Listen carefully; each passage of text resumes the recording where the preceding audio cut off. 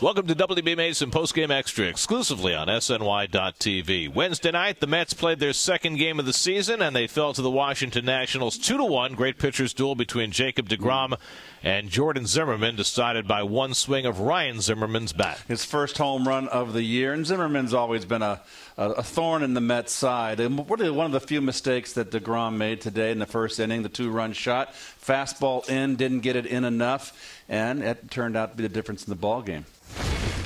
Well, he pitched very good. I mean, he got the ball in the hot zone to Zim, and he paid for it. But other than that, he threw the ball very well. You know, that pitch was inside. He must have just been looking for it. I looked at the video, and I got it in where I wanted it, but he just happened to hit it. His fastball command and his changeup command. And then as the game progressed, his slider became a lot better. So early on, we had to just figure that out, and once we did, we just rolled with it.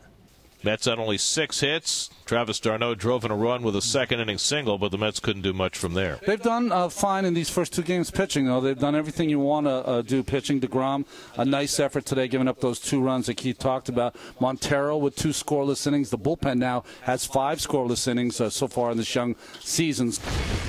We're talking about a young man who's doing something he hasn't done, and you wanted to give him a chance, and made some good pitches on Zim, and then came back out in the next inning and what we saw in spring training when he's throwing the ball in the strike zone, he gets outs.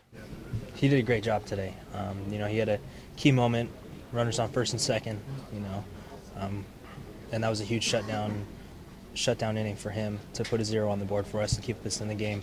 And even the next inning, he went out there and put another 0, so he did a great job today. So the Mets bats are going to have to wake up. It's tough, though. You got Scherzer, Zimmermann, and Strasburg tomorrow. And the matchup on the Thursday afternoon game, the rubber game of the series, Strasburg against Matt Harvey, who makes his return to the mound for the Mets, first time in more than 19 months that Harvey will throw a pitch in a game that matters. Our coverage begins with Pepsi pregame live Thursday afternoon at 12:30 on SNY. That'll do it for WB Mason Postgame Extra. Be sure to join us after every game for exclusive coverage on SNY.TV.